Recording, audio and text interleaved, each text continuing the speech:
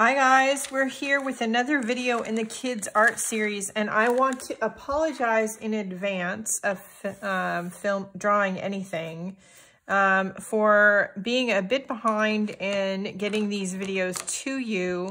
What I can say to all you kids out there is just life has gotten in the way of me filming these videos, but I am going to catch up as best I can, and we're going to film probably 4 drawings in each video for at least a couple of videos. And this is the first one of those we're going to do. I don't remember what part this is, part 7 or part 8, or I don't know, something. I'm going to do 2 or 3 of these. I am trying my hardest to get caught up. All right, so we ended at, where did we end? Leaf. That was a fun one. I wasn't so sure it turned out very well, but it was a fun one. So leaf. We have earth, box, cupcake, and smile. All right, so let's put our words down first. So earth,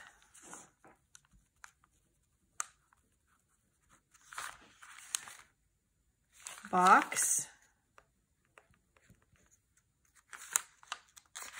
cupcake, and smile. Now, before you get started on doing any of the drawings in this video, I hope that you've done a couple of things. Number 1, that you're not complaining about being stuck in. None of us are happy about it, but we're doing our part, right? That you're doing your homework, you're helping mom and dad out, and you're doing your chores, and you're keeping your room clean. And when you've gotten all that done, then you can sit and do some fun stuff, like, you know, maybe take up drawing and give it a try and see if it's something you might like doing.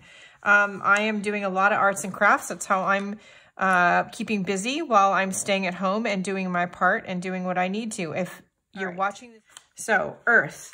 First, we're going to draw earth. You could draw a pot of dirt with a plant in it. You could draw the planet Earth. You could draw something in your backyard. There's a lot of different ways you could take the word earth. How do you spell earth? E-A-R-T-H, right? Okay. I think I'm going to just draw the planet Earth. So we want to draw a circle. And then we want to try to draw something that kind of resembles the continents. You want to maybe do some Googling so you can get them so they look more realistic than the ones I'm going to draw, which aren't not going to look right at all. I'm just suggesting shapes.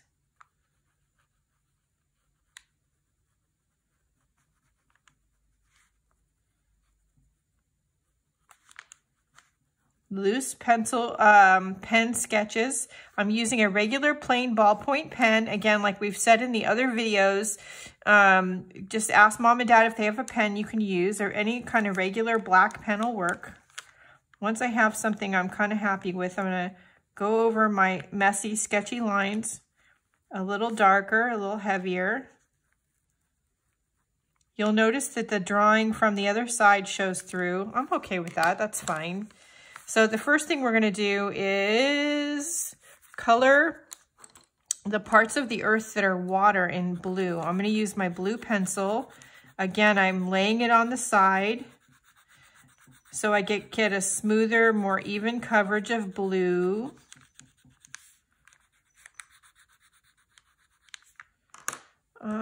Is this blue? Where's our test paper? Let's see, here's a piece. Yeah, that is blue. Alrighty, and we're gonna need a paintbrush or a wet Q-tip and a cup of water. Something like that. Here's I have one of these fancy paintbrushes that has water inside the handle. But you can use a Q-tip and a cup of water.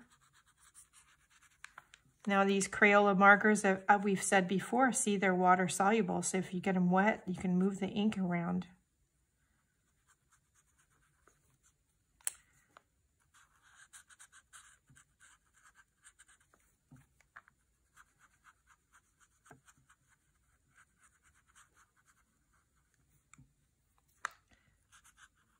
So I'm going to just go around the edges. I'm going to do a little bit at a time. I have found that you don't want the Crayola marker to dry too much before you try to move it around, because then it's just really hard to move around. So just do a little bit at a time and then get it wet. It's going to probably bleed through the back side of the paper into your leaf, but we're okay with that. This is a little fun practice journal, so it's all good. So that's a good look. I like the way that looks. Then we're going to take, I think, a green crayon, and we're going to color the parts that are land. Hopefully that's not getting too shaky for you all. My table's on wheels. Wow, that is really squeaky. Hopefully you can't hear that. All right, and that's earth. Look at that. I like the way that turned out. So that was quick and easy. It didn't bleed too much through the backside. Okay, so we're gonna move our little piece of cardboard. Again, as we've said in other videos, this is to give us a harder surface to draw on. So now we're gonna do box. Now, box is, you could just draw a square and then you could color it, because that's a basic box, right? If you want to do a three-dimensional box, draw a slanted line towards the right up here, do another one that's the same length and the same angle over here, then connect those two, then draw another one here, same kind of line, connect this, and then take right here, connect this, draw it down, and then just do some lines for shading.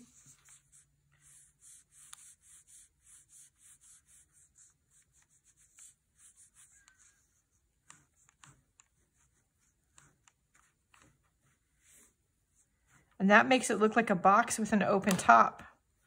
Now we can add, let's see, let's add some purple. I like to use purple as a shadow color. Purple is a good shadow color.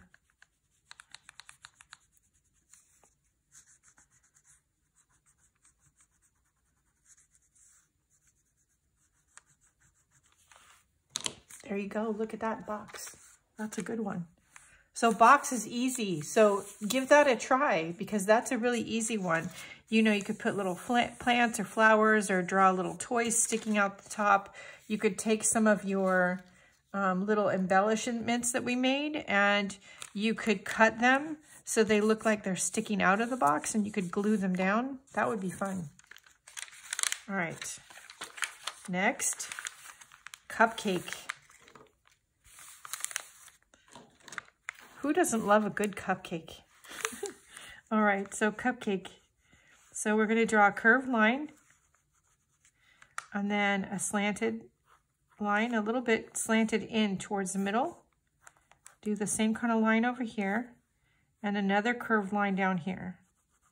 That's the bottom of your cupcake. You know, the cupcake paper, the part where the paper is, and it has lines on it, right? So draw some lines like that, right? Then we're gonna draw the frosting and cake part, right? So bring a curved line out towards the left, bring it in towards the right, don't connect it to anything, just like that. Do the same thing over here, only bring it up a little higher. Maybe don't curve it down as much, and don't have it touch the other side, just like that. And we're gonna do that again. And then one more time. This time, we're gonna have it go to a point.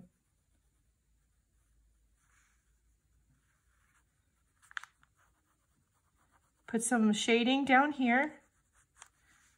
Some shading right here. Sketchy, messy pencil lines.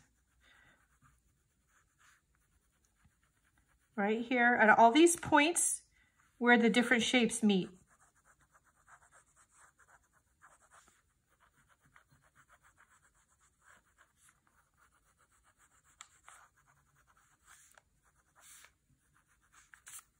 Okay, then we're gonna go in, once you get the shape that you like, again, we're gonna go in, we're gonna make our lines darker.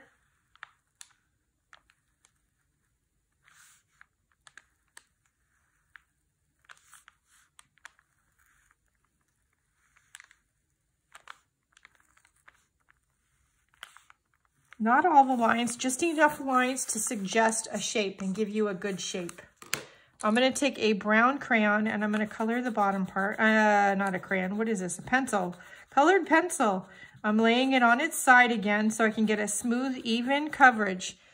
Now, because you can see on here, if you do this, you did get a different kind of look than if you do this. So I'm going to lay it on its side first. It's a little bit lighter. Then I'm going to go in with a tip.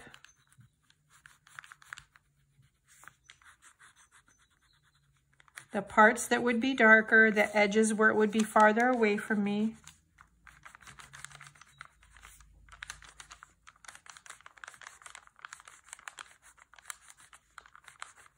And in between each one of these other black pen lines where it would be the folds of the paper. If you've seen a cupcake wrapper, you know, the cupcake wrapper kind of goes like this, right? So these in-between parts are what we're making darker right here. Then for the frosting, let's do, what color do we want our frosting? How dark is this red crayon?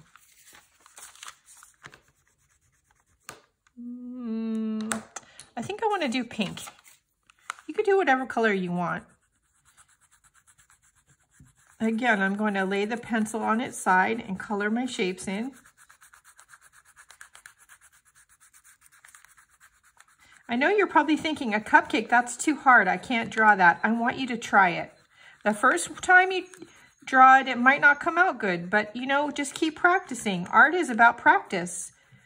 Creating good art for most people is a learned behavior. It's not something you just automatically know how to do. It's something that just takes a lot of practice and doing it over and over and over again. So now I'm going to take the tip of the pink pencil and make some parts where the shading is a little bit darker around the edges. And look at that, cupcake. All right, the last one for today, smile. This is going to be a really easy one. You could do this really hard. You could do it really easy. For smile, I'm going to keep it easy. I'm going to just do a smiley face. Right now, I'm not always feeling like I'm smiling or like I want to smile, but you know what? Making art makes me happy. So we're going to draw a smiley face.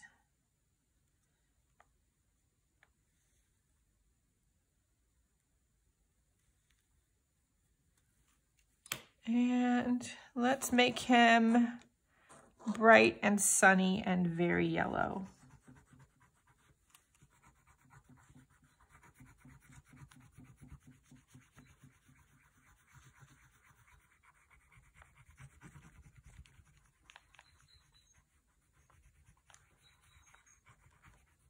So there you go, smile. So I want you guys to get out your little sketchbook and your tools and supplies, and I want you to create some drawings this week. And I would love to have you share with me what you're doing, if you're allowed to and you have mom and dad's permission on social media. I'm not sure on these videos on YouTube if you can comment or anything. I don't think you can.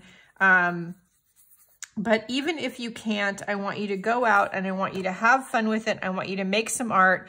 I want you to mind mom and dad. Make sure you do your homework and make sure you do your chores. And, you know, do what you're allowed to do. You're allowed to go out in the backyard and have some fresh air. Do that. Take some pictures. Maybe take your sketchbook with you and do some drawing.